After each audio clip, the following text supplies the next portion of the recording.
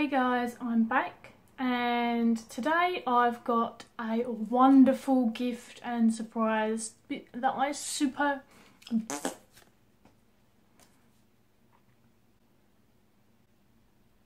Hey guys, I'm back. I couldn't wait to do this, so I've jumped on and it's kind of a flip through. It is a review because although I've not owned it for very long at all, I have spent a couple of days just working with this solely. This is the wonderful, the gorgeous, and I think the old as well, Beasts of Albion by Miranda Gray. Now, one of my very, very lovely friends from the Instagram community reached out to me and said that they didn't feel like they were particularly connecting to this deck after a long time of having it, and they knew that I freaking love animal decks. I'm super biased, right? You guys must know by now. I love animal decks. I must do my animal deck collection because I think that it would be really fun for other animal lovers out there. Anyway, I of course said, "Are you sure?" I have never seen this deck before. I straight away went and looked it up. It's not big on not on YouTube. It's not big on Instagram, which I love. I love having something that's more of like a rare find, and I love that it's old. I freaking adore this kind of, I don't know about anyone else, but for some reason this reminds me of Harry Potter, the checkered backgrounds. I just was really, really excited about this and getting to work with a deck that was based on the British animals, because obviously I've got a lot of decks that focus on animals from different countries and different cultures, and this is not one that I had. I really, really wish I could do more than send her thanks. You really, I mean, she knows. She completely lit up my month with this beautiful gesture. And I'm not going to show you the inside, but it came with this beautiful card with cats on. Yay! If anyone wants to win my heart for whatever reason, kitty cats, kitty cats. This has been sitting on my table, my secondary altar ever since. She sent it with this gorgeous baggie, which matches the backs, as hopefully you can see. And these, they just feel great. It's a really good baggie. It's much thicker than it looks. And it's definitely, they will 100% stay in here. As I say, I'm kind of going to flick through the cards. I have put them in an order so that I can add a bit of a review to the end of it. There may be things that I learn about this deck at a later stage, but for now, let's just roll with the fact that I wanted to show it off. I'm excited, and I have already learned some really cool stuff about this deck, so I'm going to dive straight in and show you the cards. So here's the backs of the cards. Absolutely gorgeous. I was quite surprised because I hadn't seen the backs, and they are very different to the fronts, but I love it. You guys will come to know that backs really don't bother me anyway. The medicine cards, the back's completely different to the fronts. I quite like that it's quirky and different. I really love the colour and the moon vibes that it's giving off. The cardstock is an excellent size because Oracle decks are often so big. This cardstock is around similar, if not the same size as the Wildwood Tarot. Not too big for an Oracle deck at all, really easy to hold. Its cardstock is glossed, but it's not super shiffer glossed, it's midway glossed. That's the only way I can explain it. It will catch some lighting, but generally it's not horrendous at all. They glide, but they don't slip. The cardstock is by far... Why is it always the older decks that have the better cardstock? I don't know about you guys, but I'm really starting to find this quite frequently, whether it's an old deck of mine in comparison to new decks I buy, or even being gifted these beautiful older decks. Let's flip it over. Also, the cardstock is a lovely thickness. Really, really colourful. I mean, she's looked after this deck amazingly, so I can't thank her enough. Let's just go through the cards first and enjoy the animals, the amazing backgrounds, and what you'll notice, which quite amuses me, is all of these animals have got some sort of bling on them. And when I say bling, I mean like some sort of encrusted belt or jewellery or something like that. I have split them into their colours for a later part of the review, but for now we've got the gorgeous lion, bee, the horse, oh, the background's fabulous, spider, and the artwork, I must say, it's somewhat reminiscent to me of the medicine cards, in that I'm hoping that's focused in the artwork style in particular, almost realistic, like the sketches and drawings that you would have got in a nature book before they started being replaced with pictures. They've really got so much detailing in them. So the weasel, and you can see all of the strands of fur, and look, they're wearing a little bracelet, and like, it reminds me of a pirate bell. The fox, my spirit animals in the deck, yeah. Wren. We've got a boar, very piratey earrings going on, and you'll notice they've all got these checkered backgrounds and different patterns along the borders, which I'll go into. And then they've got a kind of, I don't know what you'd refer to that as, maybe an emblem. They've got some sort of, some of them are simple, so one of them is the moon. This one, it looks like, it kind of reminded me of a dream catcher, but it also looks like an instrument that's got animal skin on the outside, and then you twizzle it, and I can't remember the name at all, and it's got a ball inside that rattles, or a few balls. This is the raven. The mouse with another pirate earring. It's so cute. Squirrel. I was so happy to see the red squirrel, because we had red squirrels until the grey ones bullied and chased them away. And it's not very often that I get to see red squirrels anymore. Sometimes I see grey squirrels and you can see there's kind of an amalgamation going on. Maybe they've crossbred, I really don't know. We've got snake. But we've got this ram's head ring or bracelet going on. Dragon. We do have a couple of mystical animals in here, which obviously you wouldn't have seen knocking around, but one of the things that this deck does is it takes into consideration myths from the area and various other things. We've got owl, so you can see here it's the moon. And this is my other favourite. I mean, they're all so gorgeous, it's hard to pick. Fox, spirit animal, and to be honest, actually, and I'd never even thought about it or given it enough credit, because I've got so many spirit animal decks and animal energies and medicines, and there's not a cat in any of them. There's lions and tigers and etc. But no domestic cat. Domestic cat is so one of my spirit animals. This cat is adorable. This deck has busted my heart open. I'm so soppy and I absolutely adore it. Salmon. This snuggly little bear. They look like they're ready to hibernate. Cockerel. I love the mixture of animals. Bat. Yes. I was oohing and ahhing over this card when it first came. The day it came, my partner was actually home and I was gushing. He doesn't do tarot or anything like that. He just listens to me talk about it and supports me with it. And I was saying, look at this, look at this.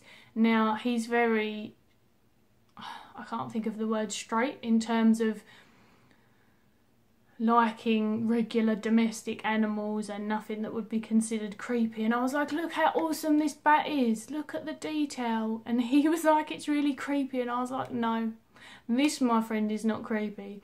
This is fluffy and cute. That's how I feel about it. We've got Bull.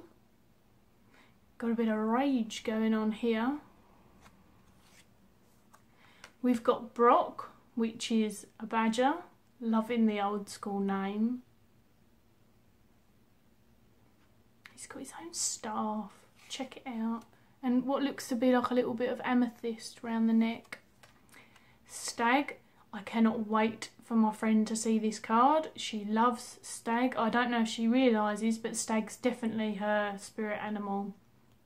And this card, she's just going to adore it. Hedgehog. Another one of my little favourite creatures. We've got Goose. And I don't think I've got a goose in any of my other decks either. I love it when you get an animal deck. I love it anyway, but I love it when it's got animals that you didn't already have, because it really opens up being able to work with more energies. Obviously you can anyway, but it's nice to have that visualisation. Crane with a little baggie. And then our other mystical beauty, which is the unicorn. I love, and you can see all of the little unicorns behind. In fact, yes, I didn't even notice that they have different things behind in the pictures. We've got the hair. This is great because on an Instagram live around maybe a month ago now, someone asked me, have you got any hair animal cards? Flick through, flick through, flick through, and I found rabbit, rabbit, rabbit, and no hair. So yes, my friend, I now have hair, and I will read it to you. If you see this video, message me. We've got swan, eagle, beautiful, toad. Loving this again, that it's not frog, that it's toad, and it opens up more animal messages. I can understand why decks, there's only so many animals you can have, and they say, or books, they'll say, if you want toad, see frog. And I get it, but in my head, I'm like, no. A toad is a toad and a frog is a frog. I'm a little bit fussy. We've got dove. Absolutely beautiful. I'd have loved to see pigeon in here. I do have a pigeon in one of my animal decks, but it's a tarot deck and the pigeon's impaled. It's either 5 or 10 of swords. I think it's 10. Yeah, so it's sad. I want a happy pigeon. If anyone knows of a deck that's got a pigeon in it, let me know.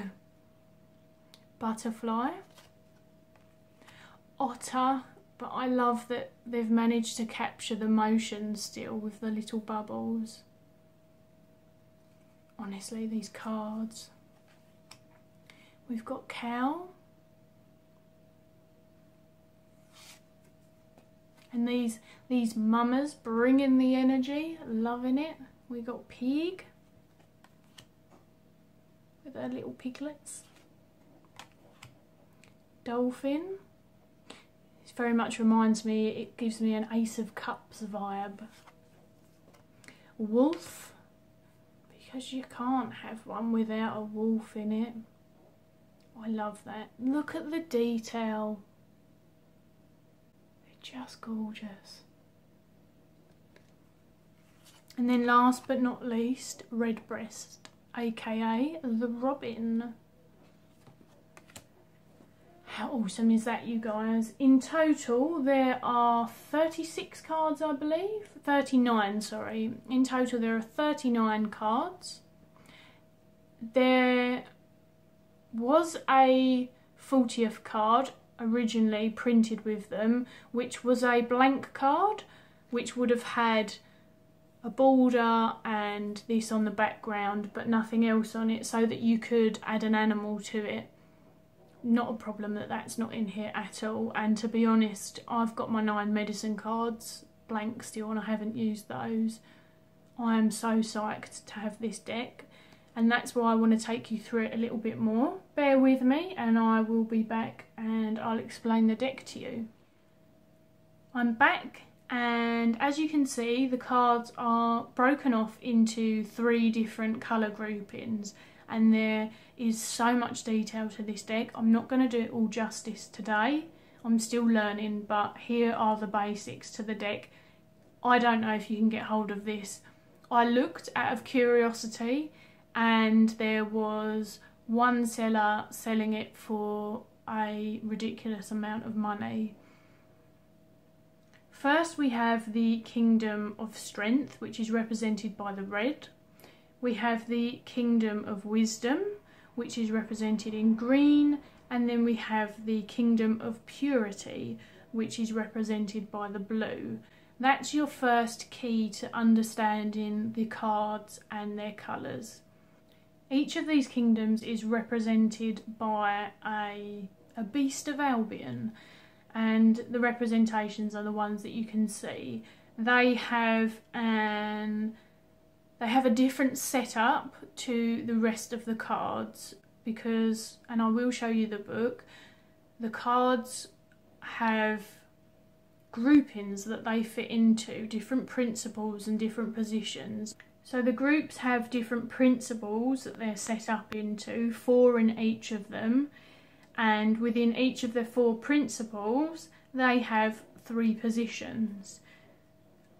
But the spirit of that specific group is separate, and that's why it governs a different type of energy message that you get. Just to give you an example of how the different positions work, I've laid out 3 cards for you.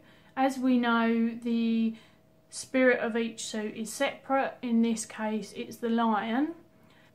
And then the other 12 cards are split into 4 groups of 3.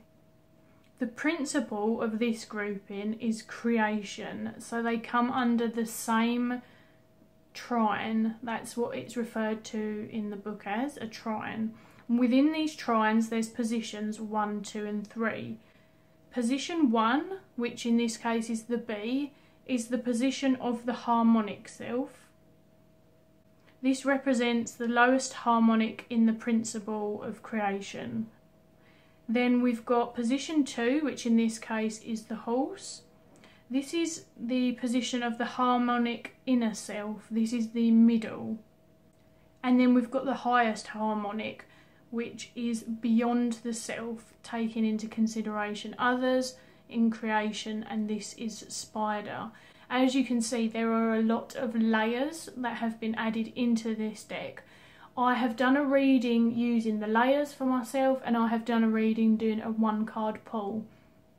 They completely work. If you pull the B, you can still take the message of the B without thinking about the position in particular, etc. and so forth. But it is a really, really interesting layer, because if you were considering how you're working within the triangle and within the principle and within the kingdom, it really could, especially if you journaled, I guess, add a layer of depth about how you're moving through those energies. Just to give you an example, this is what I'm currently looking at, which is a breakdown of every single one.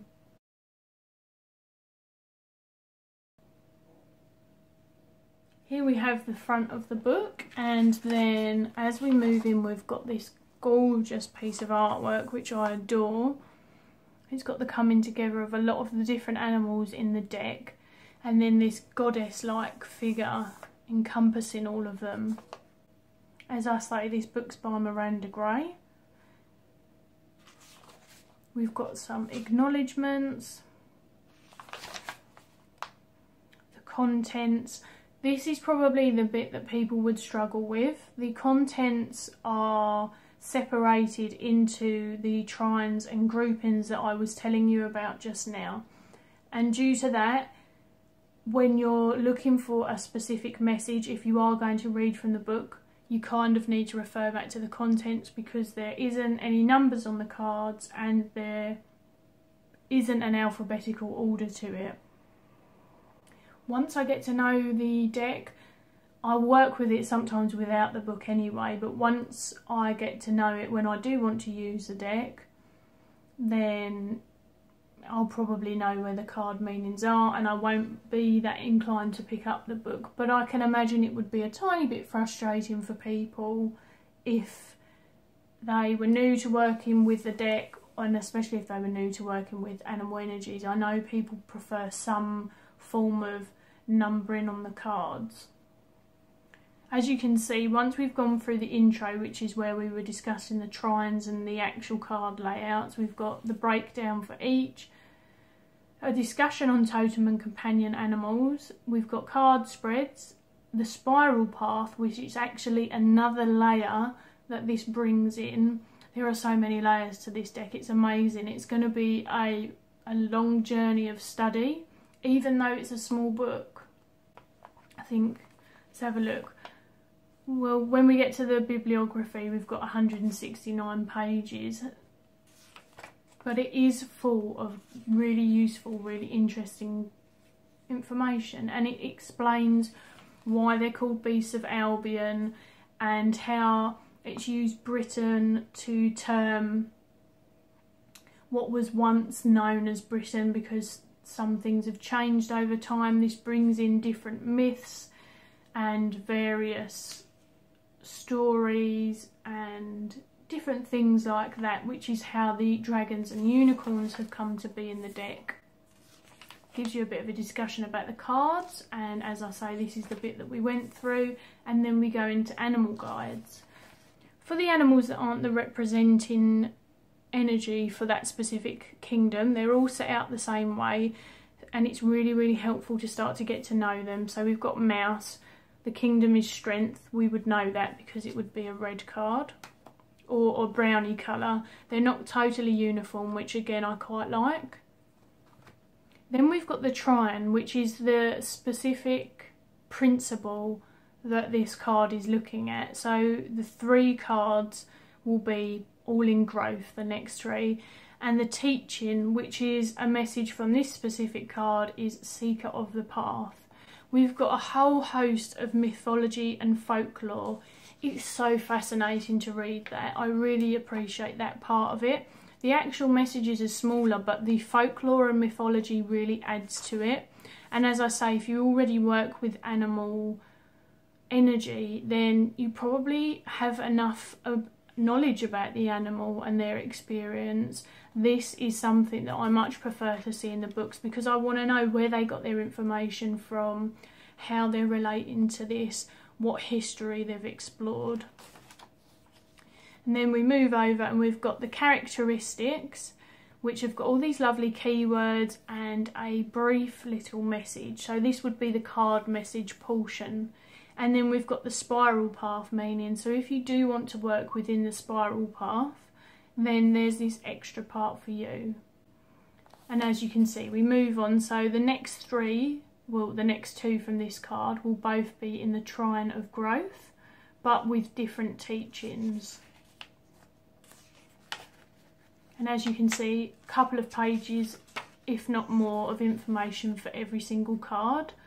We're still in the Kingdom of Strength, but the trine changes, so we're in challenge. And so on and so forth, and that's how the book goes on. Now, if I can, I'd like to show you the energy card. Here we go. So there's your other 12 cards are laid out like this, but then we've got our final energy card, which is the Spirit of Strength. And so therefore it's not got a trine, and it's simply got the teaching that it falls under. However, the message is very much the same. You've got the mythology and folklore, and you've got the characteristics and spiral path meaning. It's really quite juicy, especially considering we've got 39 cards in the deck, and look how thick this book is.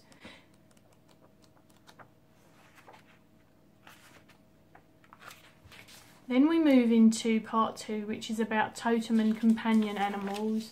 And this explains to you about what they mean by totem animal, companion animals. For me, companion animals, what they're saying is spirit energies that come in and out, as opposed to something that's been there with you from the beginning. A totem animal is supposed to be an energy that you were born with, an animal that will represent your life's path and how you take it in an entirety. And whilst that can change, it's often believed that that will remain with you forever. And as we move through, it's got spreads. Now, one of the fascinating things this book does is it gives you a sample reading for every single spread, using the cards and breaking them down. And the sample reading isn't small by any stretch of the imagination, which is really quite helpful. We've got a visualisation here, which most of you all know. I love it when they add stuff like that to a book, and how long it is. It says here to record the visualisation with yourself saying it, and then you can sit back and listen to it in a meditative way. And then we follow, I must be careful with this book, I'm not pulling it too far away from its spine. And then we move into the card spreads. I might try and stick that down a little bit. So we already had a card spread in the finding the totem or exploring that. And then we've got some more. One based on the trines. And then we've got an exploration of the spiral path. Now, I'm still coming to terms with the spiral path. I therefore won't specifically take you through it, but as you can see, as you move through the spiral path, you move through the various kingdoms: strength, wisdom and purity. So our red, our green and our blue cards. And it really does have some fascinating little tidbits of information of how to come to terms with working with them in this way. And another little breakdown. Another visualisation. And then we come to the end of the book. How wonderful is this book? Absolutely. The book and the deck will be treasured, absolutely treasured. And my little card and my baggie. Again, thank you for my wonderful gift. I didn't know if you'd want to be named on here, so you know who you are. Thank you 100 times. I'm really going to enjoy this deck, and I think that it's an amazing gift that you sought me out because you know how much I love animals. And definitely if I ever get the chance to do that for someone in the future, I would also love to do that for someone. It's a really beautiful thing to do if you're not connecting with a deck yourself. I really wanted to show that off, you guys. That's me done for now. If you've got any questions about it, then do feel free to comment below. Other than that, I'll catch you later.